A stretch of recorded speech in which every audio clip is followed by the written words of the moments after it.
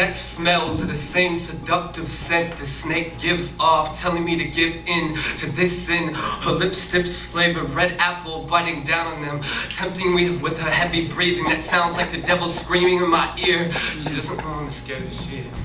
I can feel the adrenaline rushing, blood pulsing through my body, his magnetic touch pulling it through my veins as he pulls his touch down my being. Being held up by this queen-sized bed that isn't much of a garden, but holds a flower that carries innocence. I can smell through her perfume, but picking it isn't my choice. I don't know what to choose. I want to be the apple of his eyes. He eyes me up and down. I'm losing my breath. He seduces it away. I breathe heavy inside. I want to.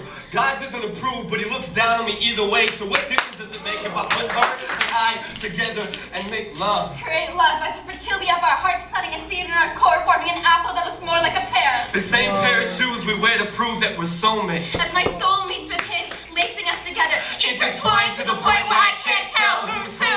Eyes locked, lips sealed, we speak. Without words, hell rises with the temperature. Clothes fall with every drop of sweat. Like morning dew, bleeding. For the tree of knowledge. Digging her nails into my back like she's trying to hang Jesus from my spine.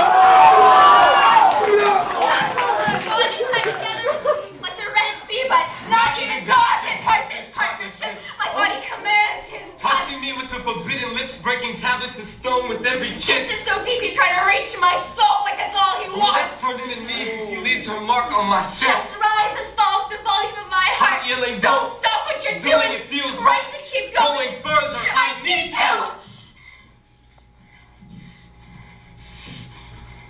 Bed lit by the time, glowing numbers on the clock stand still. There's no moment before and no moment after. The touch of his hands bringing me to a place of creation. Frozen.